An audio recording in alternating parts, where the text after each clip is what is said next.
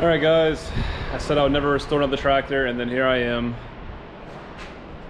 I'm restoring another tractor.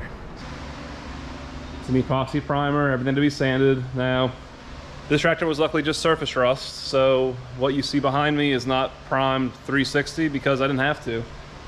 The back of these panels were actually rust free, and we still had a good coat of paint here, same with over here. And I only had about 1/3 of a gallon left to prime all of this sheet metal. It eats a lot of paint, especially when you're doing a full 360 like on this. Again, I didn't do the belly side because the paint's still going underneath here. It was really where the sun had beaten on it, where the paint had worn off. Yeah, so here I am. But with that being said, I am going to show you some of the things that you need, or what I use or recommend. And now this table's a mess, so bear with me here. Right here is your 2-stage epoxy. Okay, just it's a 1-to-1. You're gonna need a ton of lacquer thinner, obviously all your sandpapers and whatnot. And then here is the paint, as people like to ask this. It's directly from Kubota. It's expensive, not gonna lie, but a gallon typically will be able to paint all of your sheet metal and even your wheels. But yeah, we are about to shoot with our trusty Harbor Freight paint gun. It's pretty much all you need, 20 bucks and a regulator, and you're good to go.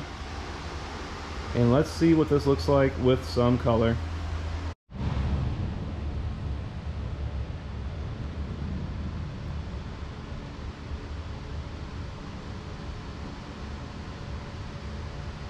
All right, so now grab your favorite hat, a very good respirator, your budget paint gun, make sure it has a regulator, set to about 50 to 55 psi. I always recommend a strainer before you fill your paint gun, because you want to make sure everything that's going in here is perfectly clean. And all of our panels have been scuffed and wiped down with lacquer thinner, so they are ready to be shot. Let's get to it.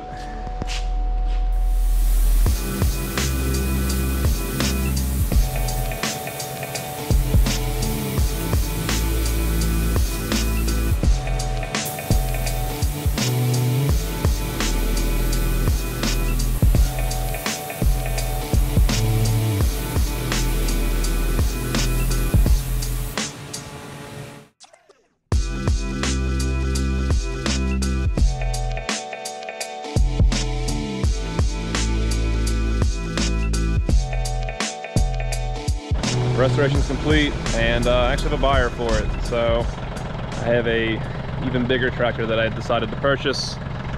We're gonna get that into another video, but for now, let's take a look at this tractor, and I'll show you what I did to it. It really turned out nice. I think the new owner's gonna love it. 1,300 hours. It's gonna be a good machine for him. So we did a full restoration, got rid of the ugly cheap headlight up front with 2 halogen bulbs with a 20-inch light bar. Rhino lined the front bumper. Painted all the sheet metal, including the wheels. Came out really good. New decals, had those made. You know, it costs a little money to get these things done right, but the end result is just perfect. I also went ahead and bought all new trim. Also, not cheap, but it makes the tractor look really fresh. Runs great. Alternators, belts, all the fluids, filters, everything. Tubes, front rear tires, whole 9 yards.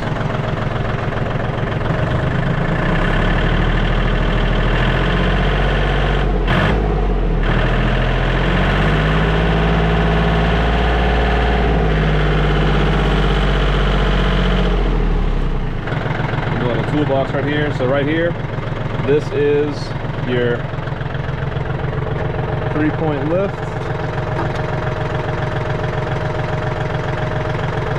Very smooth operation. And this tractor actually has it's called a dual clutch transmission, which means the first small amount that you are pushing on is the first stage of the clutch, which is your drive clutch. And then all the way in is your PTO clutch. So you can actually slow the tractor down and come to a stop, pushing the clutch in halfway, and your PTO will continue to spin, which is nice. Now, with that said, this clutch is a little more touchy because you have all this play, but just the very last bit is actually where it catches. So you see here, very last bit. Oh. There you go. And then you have your shuttle here, and then your shift on the column here. So you have first, second, then down, third, fourth. Very nice shifting mechanism. I like that a lot. Throttle. Also have your foot throttle. And you have dual brakes. This tractor actually has wet clutch brakes. So this is a lot better system than the dry brakes like on my L285 that I have, but you know, what you're gonna do.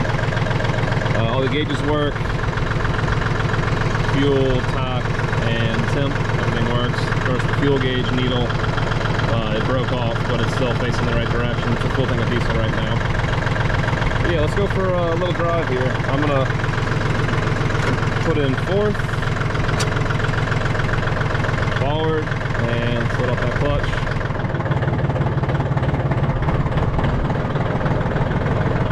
It's a 3-cylinder, so it chugs along pretty good.